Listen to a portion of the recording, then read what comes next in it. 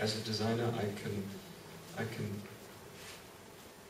It depends also extremely on what the object is. Maybe we should stay with the chair as an example. Then, of course, a chair. It depends very much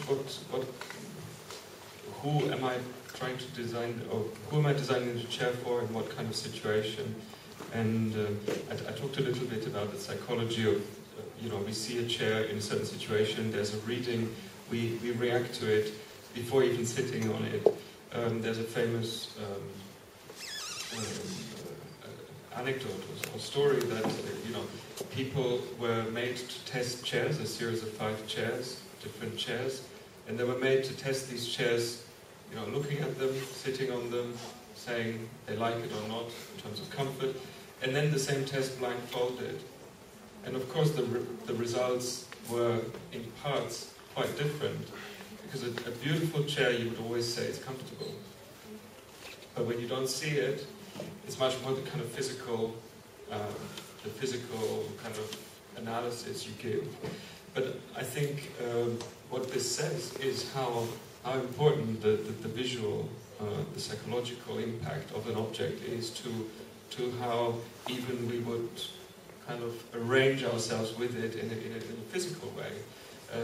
And I think that it would be wrong to think that as designers we always have to create comfort. And I was explaining that with my chairs, that I say some of them are uncomfortable, but sometimes that sensation of not being comfortable may be the right,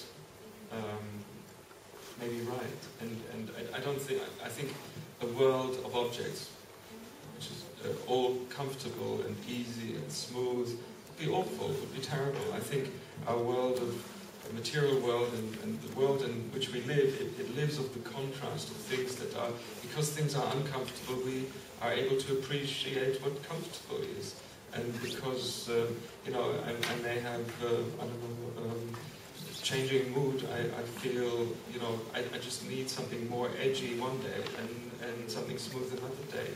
So I think as designers, it would be an illusion to think that we can create that perfect object of comfort, and this is not the point. I think we're trying to take into consideration a lot